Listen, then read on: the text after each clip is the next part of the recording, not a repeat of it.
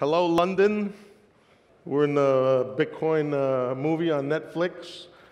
We sold Bitcoin right in front of the New York Stock Exchange more than half a decade ago.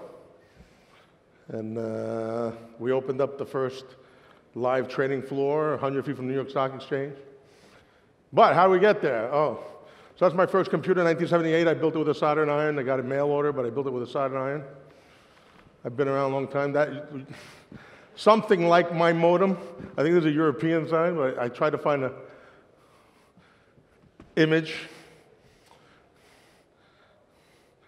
I've been involved since that time. I've tried to find ways to make money with my computers as a little kid. So I made video rental software. I put my timer here. Different iterations of real estate databases for real estate offices and political data I'd sell, turn it into labels. Oh, the time's right there. So I was in the real estate data business and the real estate software business, and then I ended up in the real estate business as a young lad. I left school because they were all ended up throwing spitballs. I did pretty well, and then the crash of '87 came along, and that was a life-changing situation for me because I'd gone so high up, and then I went all the way down, and then I became a commercial fisherman. Sounds a little crazy, but I was out in the end of Long Island, and there was a lot of fishing over there. And then I saw on TV one time that they had Alan Greenspan was the director of the Federal Reserve. They had his briefcase. One of the newscasters, you can call them newscasters, I don't know what they are, news spewers, or whatever the hell they're spewing. But they said if his briefcase was a little narrower, a little wider, then maybe we wouldn't have had the big crash in 1987 that turned me into a fisherman. And I said, well, who the hell is this guy? Where is he in his briefcase? I can't believe it. So I ended up saying to myself, look, something's got to happen. I went to the library, learned all about the Federal Reserve. Found out that this is United States money. You probably heard about it. Used to be redeemable in gold and silver. $20 was a $20 gold piece. $1 was a silver ounce, right? And it was redeemable. It was a receipt for redeemability. You know, you got something back from the banks. All the banks issued it. The department stores had their own currency. It was incredible. Then the Federal Reserve came around, and they did something called proof of cage, where they said, well, we're going to make everyone use this worthless Federal Reserve note. It says Federal Reserve note. It's not really United States. You know, I'm not a trader or anything. It's the Federal Reserve, which is like a private corporation, the way I understand it. And so they made this note. They said, well, why would anyone want this note when they can have gold redeemability? So they invented something called the IRS. They said, well, they got to, December 23rd, 1913, they invented something called the IRS and the Federal Reserve Act, and they went together because it was like the first current ICO. So if you didn't collect a bunch of them all year and give them back to them, they'd put you in a cage. They'd put you in jail. So that was the upward pressure that allowed this Federal Reserve note to take over the other currencies that actually gave you gold and silver. That's pretty good ICO, right, guys? Yeah, you got the Zimbabwe, of course. They had this thing was worth like 75 cents. People got paid 3 times a day because they were printing so many of them that they were even more worthless as every hour went by in a day. We all know about the Bolivar over there. My friend has a bunch of Bolivar in his pocket because that's how much his friend sold his house for, just to remember that any fiat currency is doomed to failure. So we're talking about innovation without authorization. There's Wright brothers. They had a bicycle shop. And I think if the Wright brothers, one night was someone at the Wright brothers walking by their shop and say, hey, what's going on over there? Then listen to what they were talking about. They think they were crazy, the arguments they would have in that shop in the middle of the night. I think if they went to the mayor would not allow them to fly this airplane. Hey, mayor, can I fly? We're building this airplane and it's going to fly like a bird. Can I get a permit? I know you guys are looking for which permit to get. I stayed in New York. They made a permit. They made the BIT license. People call it the NIC license. They made the BIT license because of our exchange that we built, so I'm sorry. But if I left like all my friends, I would have came over in a private jet. So the airplane was invented because no one asked for permission. And I implore you guys, don't ask for permission, or this thing's going to be, it's not going to be what it can be, because there's a little small window of opportunity for us to be able to get ahead in this race. And asking for permission is not part of it. If you ask for permission, then slow down. Find a place where you don't need the permission to go do it real fast. Ron Paul, he said, we've been overregulated, overtaxed, overregulated, overrun by bureaucrats. The founding fathers be ashamed of us for what we're putting up with. That's the founding fathers. I don't know if you guys know them. My guys put this together. But Ron Paul really inspired us because he was talking about competing currencies. We marched on the Federal Reserve. For years I found candidates, because I went back into politics, that would be against the Federal Reserve. I was involved with the End the Fed movement, and all throughout the 90s and 2000s. And then Ron Paul ran for president, and he was the most visible person who spoke about this. And many of the early adopters are Ron Paul people. And I'm very happy that happened. I ran his data. I was his director of, voter contact. And we built all these VoIP systems. I had millions of calls made with about 80,000 volunteers. And it was the most incredible campaign I was ever a part of. And I think we got to go back and see that. But every time I had a candidate that would go against the Fed,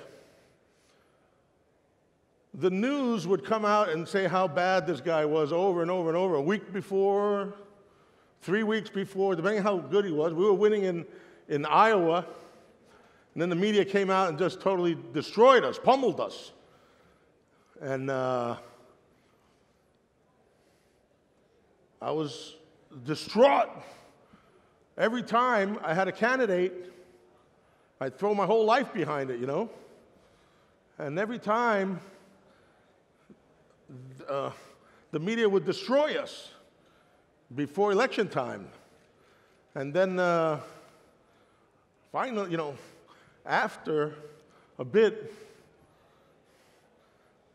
I read the white paper over and over and over and over and over and over, and I said, holy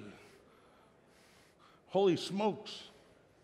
I have a weapon that they can't destroy on election day. Finally, I have something impervious to their attacks. Maybe she'll go down a little bit for a couple weeks, or 18 months, or 8 months, something, but then she's going to come right back. Because of digital scarcity, they can't control the fact that there's digital scarcity, that scarcity exists. So finally, I found a weapon, and I said, whoa. I said, this is it. I destroyed, I threw everything out of my life, everything, that would stop me. Now, I had a very lucrative business in Manhattan. I sold skyscrapers.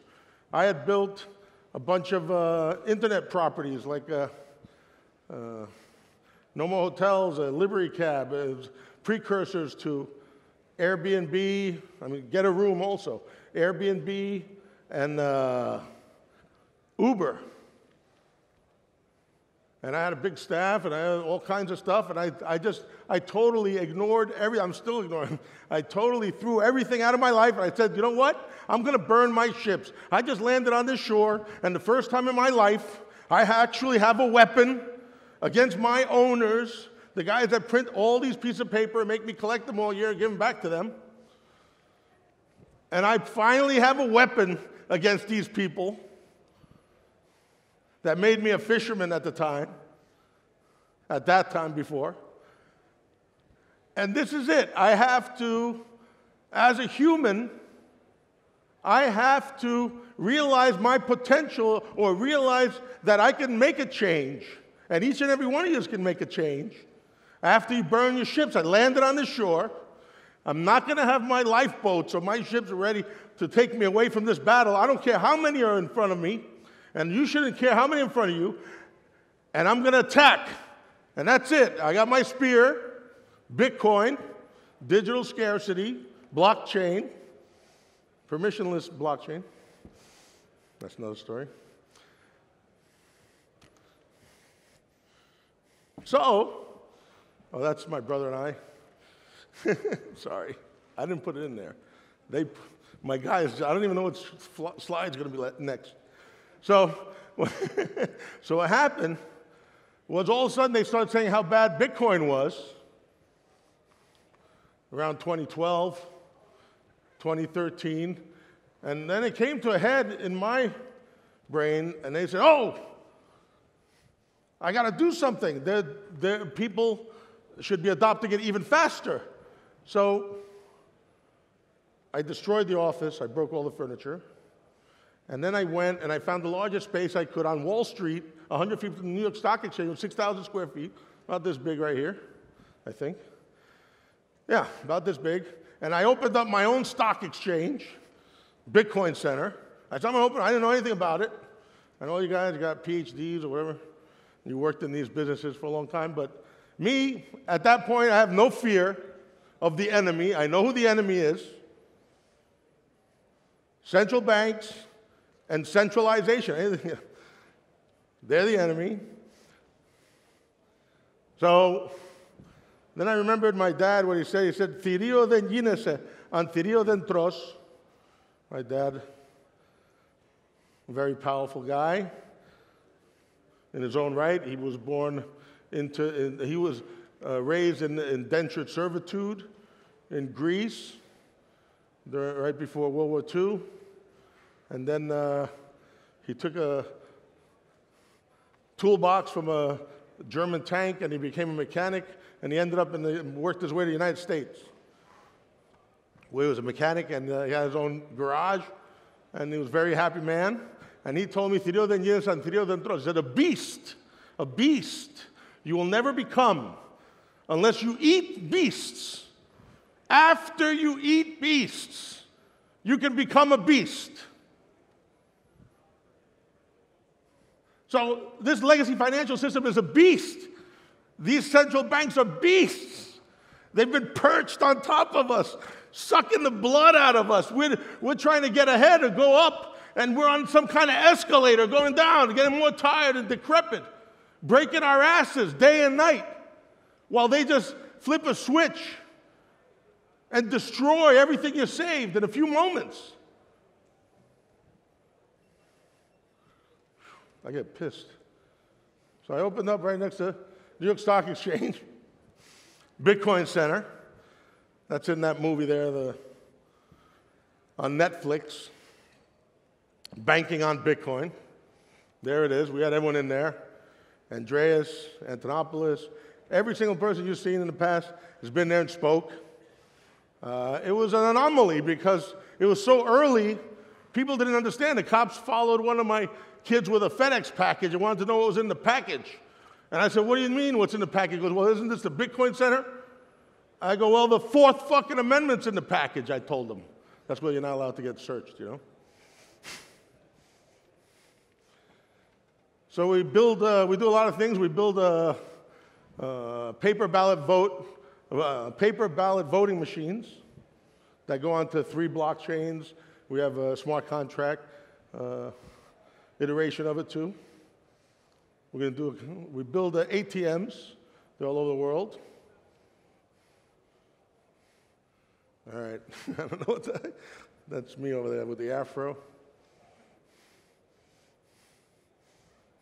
Oh yeah, they talk about Bitcoin being in the bubble, and I said, a long time ago, I said, Bitcoin's the pin that's going to pop this legacy financial system. It's a bubble. You know, it's not a bubble. Don't let anyone tell you it's a bubble, you know. Oh yeah, they talked about every time how Bitcoin was dead, 23 cents. I mean, I remember many of them, $30 went down to, I think there, right there, yeah, 23 cents, no, 50 cents from 20. I remember many of these times, and always someone said how Bitcoin was dead.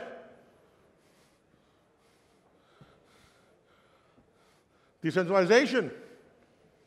Decentralization is what's going to free us. You know, for many years, millennia as a matter of fact, it used to be we'd have like a cave with like 30 people or something, up to like 150 people, some number. And then we became more, I think it was because agriculture showed up, we became more top-down, heavy organizations with thousands of millions of people is where we're at today. But, you know, with the technology that they created to centralize, and now the new technology is going to decentralize. And when we decentralize, we'll be free. And we have that moment in time right now. I don't think we're going to have a time, because if we don't actually free ourselves with the blockchain, they're probably going to imprison us with the blockchain. They're going to paint the box on the floor, and you're going to have to stand in there, or else your whole worth is going to disappear. Or who knows what they're going to figure out. In China, I'm not going to say where, but in some place, they're making a credit system. If you're a good Samaritan, I think it was a Black Mirrors episode. With, I don't know, did anyone see that Black Mirrors episode that your stock goes up or down, your people like you or not, and then you're not allowed here or there? Well, that's being built right now in somewhere on the planet. I'm not going to say where so they don't uninvite me again. I mean, you know, there's millions of people out there. They're not going to like what you're saying. When I did that, when I opened that place up, it was a whisper. I mean, meaning what Bitcoin was as a revolution, we couldn't even say it, knowing that it would come down even harder on us. They'd come down even harder, maybe. It was so, I mean, people stopped talking to me. They thought I was crazy. They probably knew I was crazy. Many of you who've been around a long time have probably heard the same thing. You got the internet gaming, game money, right, from rewards for playing some game. And the fact is, it doesn't matter. There's millions of people out there. They're all going to have some kind of opinion. You should not, don't listen to them. Listen to your heart. I mean, you're here for a reason. I believe that you guys know why you're here. I think the world, I believe, my father told me that too, that the world steps aside when you know where you're going. After you know where you're going, the world is going to step aside for you. So I think you have to make an oath here, right? that you're going to move forward and you're going to promote this thing any way you can, and you're not going to talk bad about one guy's ICO or the other guy. I mean, if there's an actual scam out there, call them up personally and tell them that you'll do all kinds of damage to them. But don't do it publicly. This is a very fragile time for us. It's, you know, we have to be very careful.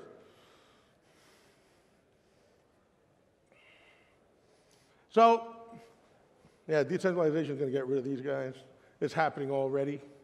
I think back here, smart contracts are going to give regular people the power that the legacy financial system has now. And it's going to be provable, and the world's going to be wonderful.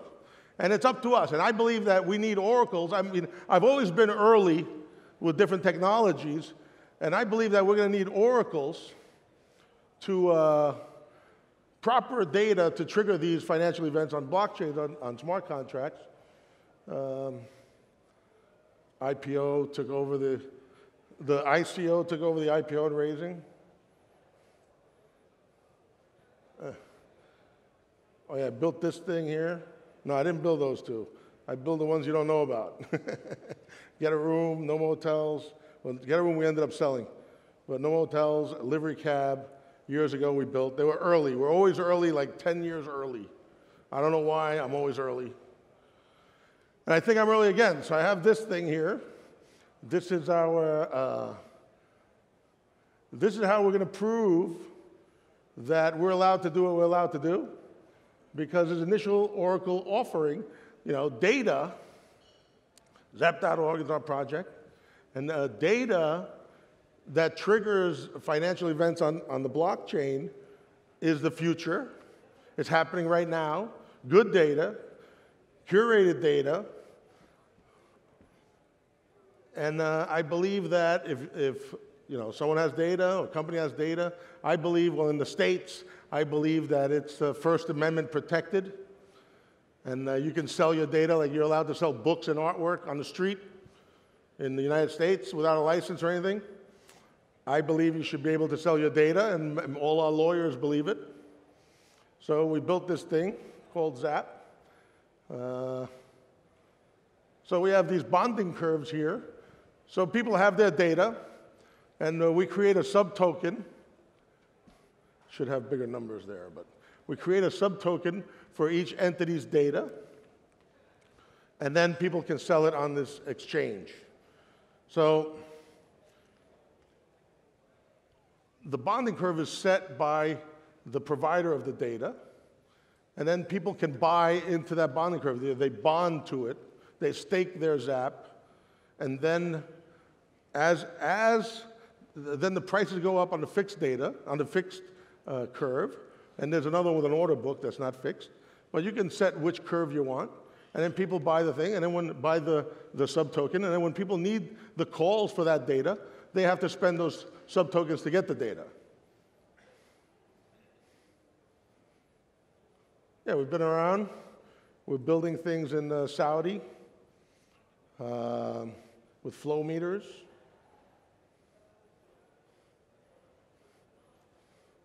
Whoa.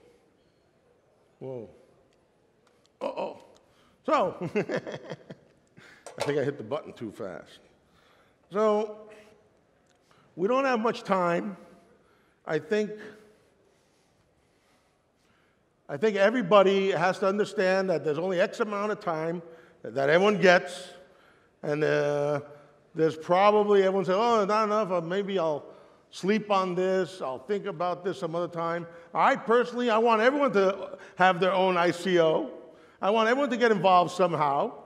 I want everyone to push through it in social media and everywhere else. And then, like for me, for instance, I said, listen, I don't know if I have the time to build this thing out. Back then, do I have the time? And I said, and then I remembered again what my dad said. My dad said, everyone gets X amount of time, their X. You have to give more of you per time, more of you per moment. You have to give more of you per minute to achieve what you're set out to do.